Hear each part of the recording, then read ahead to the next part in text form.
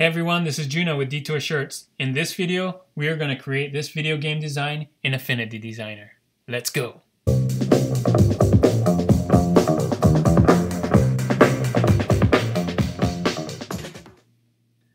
Alright, for those of you new to the channel, my name is Juno. I'm a graphic designer and online t-shirt seller. My channel is all about helping you design and sell t-shirts online. If that's something you're interested in, then feel free to subscribe to see more content like that. And let me know in the comments what other types of videos you like to see. So let's get started on this. We're going to build this here. I'm in Affinity Designer. And we're going to build all of this in Affinity Designer. So I know it looks like a lot. We're going to take it step by step. We're going to build this part of the component first, this video game controller. And we're going to learn some techniques on how I do it. And hopefully you'll learn some things, some tricks here. The first thing we're going to do is make some circles. So we're just going to do circles. I'm using a 2-point stroke. Oh, let me go 2-point up here. You'll see the stroke size. I'm going to try and match it here just so that we have the same size. So you can hold down Shift. If they're not a perfect circle, you can see it. I think I slipped here. You can make this 4 and 4 here, and that way it's a perfect circle. And then you can hold down Shift, and when you hold down Shift, you can see it constrains it to be the same width and height. You know, it's keeping the same constraints, the same ratio. So I'm gonna just copy that there. Okay, so we're gonna need 2 of them, right? 1 on each side. Okay, the next thing we're gonna do is just a rectangle here in between both. It's a little lighter. Let's put this in the back. These should have a fill of white so that it's not showing through just for now. I'll show you how to knock that out. And then let's just, make it a little higher like that. And I believe this is a little closer. So let's just check where we're at here.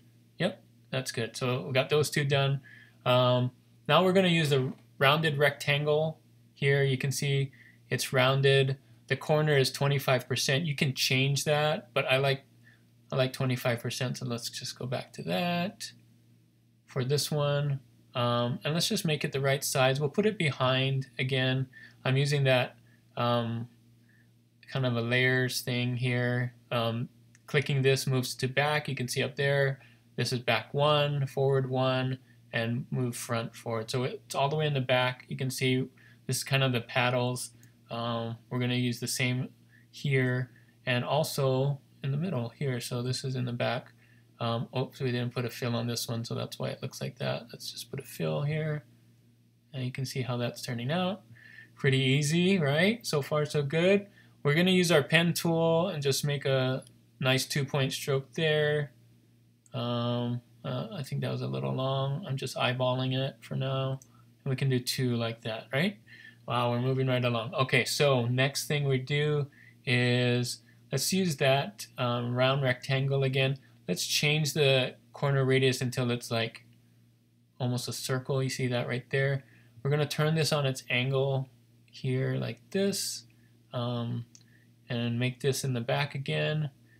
Now that's not quite the same as this. I think what I did was I kind of moved it in a little, and then I converted this to curves so that I can use the pen tool. So I converted it to curves, use my white arrow tool here, and I'm going to move these out just a little bit. You can see where I'm grabbing the points a little bit, and then grab these arrows, kind of just pull them down. These curves here, just so it's nice and curvy like that. There. See that? That wasn't too bad. Move this a little bit. There we go. So got that. And then what I do is I hold down Option Shift, drag. That's copying it, keeping it on the same level. And then I'm going to rotate this, flip horizontal. Boom. It's another one. All right, so all we're missing is these now, these controllers. So let's do that. You probably figured out that it is this round rectangle tool here. Let's go in maybe 15, 20, I don't know, 18, 17? That looks about right. Okay, so we got that one in the middle here. Let's pull it down. Let's give it some space. Yeah, that looks about right. All right, so what we're going to do is we're going to copy that.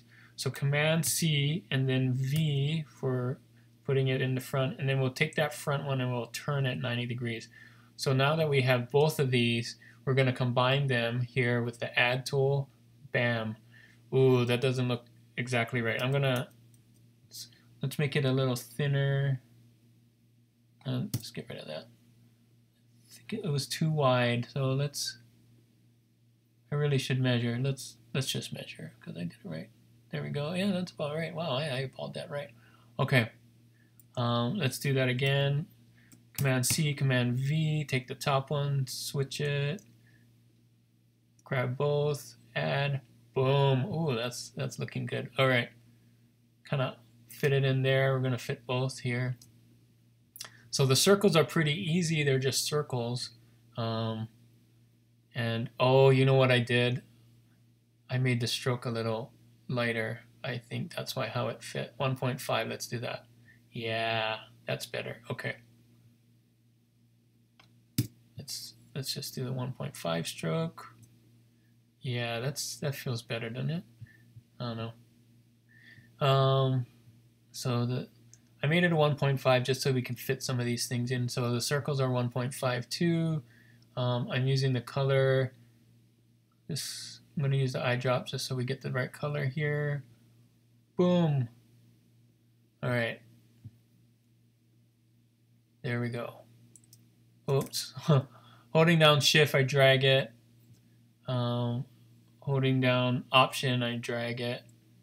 Drag. So Option Shift to drag it on, making sure that it's at the same level. Just Option to copy, Shift to make sure that it doesn't move. So Option, so you can move it all around. But if I did Option Shift, then it stays on the same horizontal plane, right? All right. Cool. That's kind of close to that. All right, so the next one I'm going to do is put these. These are a little more tricky. So those are squares. So we're just going to do squares here. But they're squares with a point. So what we're going to do is we'll make the squares here like that. Make sure my stroke is 1.5. That's true. And we're going to convert this to curves again so that I can use my pen tool. And I'm going to put a point right here. I'm using just that arrow, a white arrow, or the node tool. You see I clicked right here in the middle. Now I can just drag it. See that? Because I added a point. So yeah, let me just kind of drag it up and down. Holding Shift and Option again, I'm going to flip it this way, right? And then holding Option, and then I'm going to just turn it 90 degrees. Boom. And then here I'll flip it again. Boom. So kind of move it in, right? Eyeballing it. That's it. See that? We made it. Not exactly the same, but it's pretty close, right? Maybe I made this a little fatter. Maybe the buttons are a little wider, but you get the idea. We got it. So the next thing we did was I had a plug coming out of here. Make sure that's 2 points. So the reason why we're using the same width on most of it is just so it feels balanced. And I made these inside of the circles just a width, just a little width smaller, so 1.5, so that they just feel better, right? Okay, so now how did I get this? Well, all I did was I took the whole thing, group it, and then I turned it, and I turned it 10 degrees. So you can see right here, you can either rotate it by just turning it like this, and it will say the degrees up there. You see how that's showing? So I can just do 10, or if you're more comfortable hitting the 10 degrees here, then you can just type in 10 and it will do it. All right. Next, how do we get this background here? Well, same thing. If we just do a square background, get rid of the outline here, and then we turn this at a 10 degrees. So 10, you see how that works? But then you're saying, well, that's great. That line right here is 10 degrees because that matches, but this line is straight. How did you do that? Well, here the slant, so the R is rotate, S is slant. You type in -10 to kind of offset it, and you see it's slanted -10, so it looks straight now. So we'll just put this in the back, and we're going to match this line right here, and then we're going to just go like that. Cool, and that? Okay, so we're going to put another one here. Boom. This line came down to this, kind of give that illusion that they're all one line. And then, boom. Oh, whoops, I missed it. This line right here. There, that's the illusion we're going for. Okay, so you may be asking, well, how did you do the round corners then? Well, you can do the same thing with the round corner rectangle. See here, there's the round corner rectangle. Remember, we can change that to make it a little less. So let's do a little less. I believe I went to 15. That kind of looked right. Yeah, why not? Okay, so we're gonna do that same 10 and -10, right?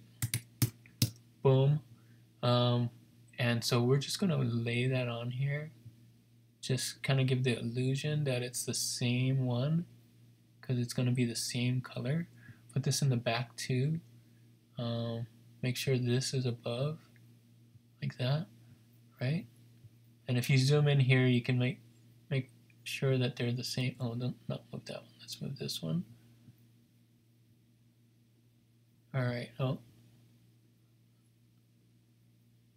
and just there. Now, if they're the same color, you think they're the same. Let's just make it that color. Boom. Huh? Pretty neat, huh? And then we can move this up if that's where it was. Nice. Move this up, make sure that it doesn't interfere. Okay, so then we take this color. I believe we got that orange right. And we got this red here. So let's just take that same one here. And I think it's like that. Move this down. Boom, make sure that one's red. Boom. Huh? Pretty cool, right? All right, so then how about this text? What are we doing with the text? Well, the text I'm using is, let's just write down level first. Let's go to my fonts here. I'm using some of my favorite fonts, so you can see all my favorites if you want to snapshot this. Oh, it's at the bottom, you can't see it, but it's called Valken. There's other rounded fonts like this, but that's the one I'm using. So, same thing. We're going to do the same treatment for rotate and slant on here. 10, -10. Okay. And then, because we're in Illustrator and this is vector, we can just pull it up. Make sure it's the right size. Boom. Spell out unlocked. Or whatever you want. Complete, I think I did on one of them. 40. Guys, that's it. Look how fast. We did it. The whole thing, we built it. Of course, if you want to cut this out, you know, doesn't have to be all the way, just right there. Boom. How was that, guys? Pretty quick, right? And then, of course, you can just reverse it and do it for black. But that's it, guys. That was a quick way to do that. If I went too fast for you, you can slow it down in the video. I know I maybe went kind of fast, but the things we learned about here are how to use the round rectangle, right? That round rectangle tool. We learned about front and back, storing things in the front and back. Rotate, remember we did that, or flipping it horizontally. What else did we learn here? This colors. We learned about rotate here and slant here. So a lot of good things that this Affinity Designer can do for you. I like using it. It's very similar to Illustrator. Yeah, if there's other things that you want to learn, any other tools here, just message me in the comments, and we'll learn together. You can see there's a whole bunch of other tools we didn't even touch in here, so we can learn about those and how to make t-shirts. So that's it. That is it for this video. Thank you all for watching. I really hope this video was helpful for you. If it was, make sure you like and subscribe if you haven't already, and also leave a comment with any questions you may have, or if you have any idea for a video that you want me to do in the future. Until next time, guys, keep creating and keep learning. Bye.